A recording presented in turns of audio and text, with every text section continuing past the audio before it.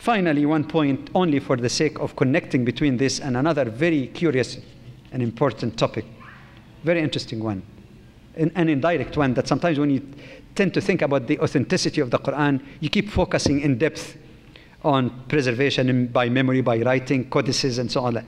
But there is something very simple and very logical. Many of you are familiar with the literature that came up in recent times about the Quran, the A'jaz, the miracle of the Quran, not from the standpoint of historical or archaeological argument, but from purely scientific, decisive, known science, not scientific theories, established facts of science. And you're lucky here in Toronto that you have, of course, Dr. Keith Moore, and some of you must have seen his lectures about the amazing, precise expression in the Quran about human embryology, even genetics, a science that developed only in recent decades, that shows that indeed the Quran could have not been written by human. My question here is this: aside from the argument on the issue that we didn't deal with today, the authority of the Quran, the evidence that it is impossible that Prophet Muhammad ﷺ wrote that, or any human, because these are scientific inventions that we only learned recently. Aside from that line of argument, my question is very simple. If indeed there was the slightest tampering in the words of the Quran, how come these amazing discoveries are known today?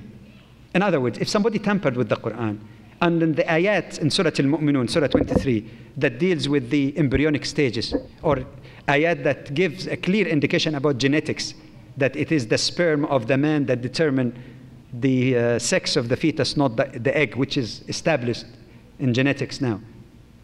If there was the slightest tampering, would we have that precise expression in the Quran today? So that could be another issue that you can go on and research and relate it actually to the issue of authenticity.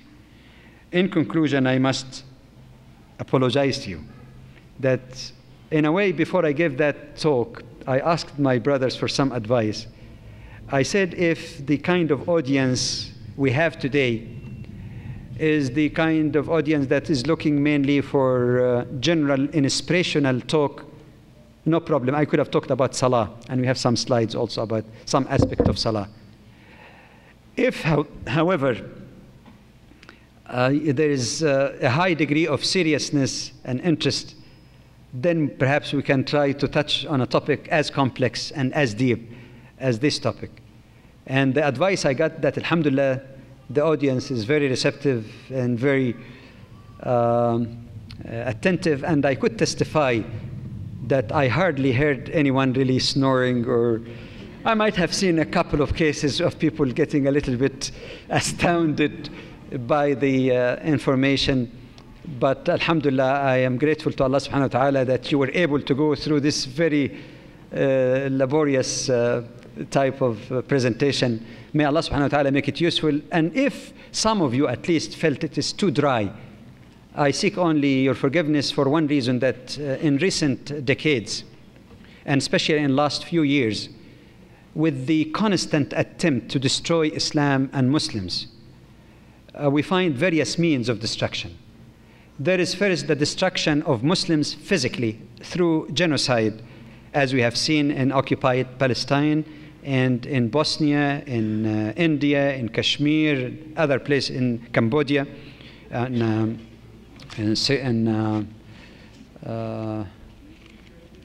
Burma, former Burma. We see one attempt to destroy Muslims or liquidate them physically. But what is even more dangerous and serious and very relevant to Muslims living in the West here, that I can see because I'm interested in that area, I see in literature, in the kind of speakers that are going around the country giving lectures to churches and other places, in talk shows, so books, talks, videos, that there is an attempt also to destroy Islam by attacking the credibility of its Prophet, Muhammad sallallahu alaihi wasallam.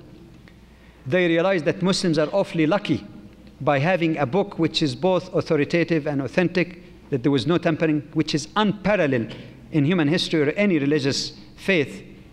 So they want to attack both the authority and authenticity of the Quran And if I had time, I could have given you more examples of the so-called errors of science in the Quran, errors of grammar in the Quran. There are lots of all kind of unjustified and erroneous critiques, unobjective. It appear objective, but it's really unscientific and unobjective attacks on the authority and authenticity of the Quran, and through attacking its own teaching, that it's old-fashioned or cruel or whatever. So I believe that while the topic, I admit, is even less interesting for some, or less or more dry than dealing, for example, with the authority of the Quran. How do we know it is the word of Allah? Which is still an elaborate topic, but perhaps a little bit more easy to follow. I believe, however, that it might be useful for some at least, and might at least generate some interest on the part of some of you. That's why I'd like to conclude by mentioning some of the references. I did mention, but that should be at the very end of the list. But for something that might be readily available is album 6 and 7 actually, of the Islamic teaching series, where you have a total of 32 hours of taping, all about the Quran.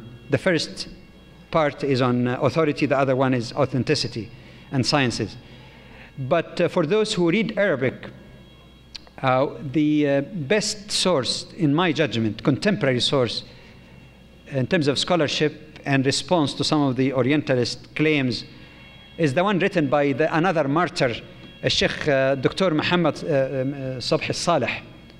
Dr. Subh al-Saleh is a great Lebanese scholar who wrote 2 important volumes. One is called Mabahith fi Ulum al-Quran. Mabahith is not like some people in Egypt believe, like security service.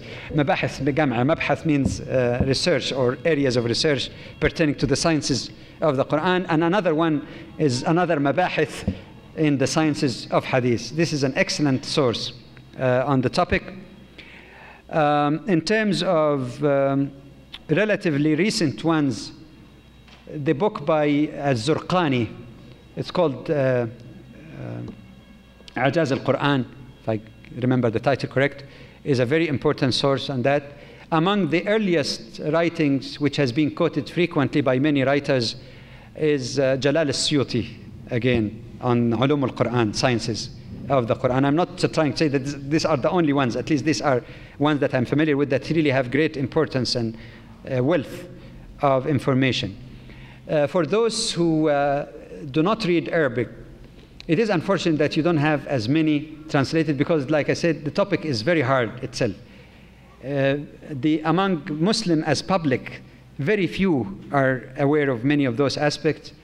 And among people even who specialize or study in that area, there are not too many because of the difficulty of the topic itself and some technical elements involved.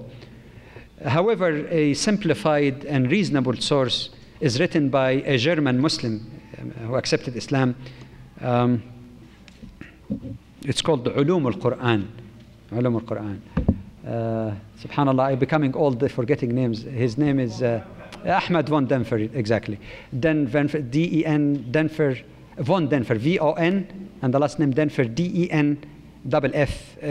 That's a good book also on the subject, and I pray that Allah subhanahu wa ta'ala may enable me sometimes just to, not as a alim, but as a student of ulama, to compile some of this information, which is already actually on the tapes, but to put it also in some written form.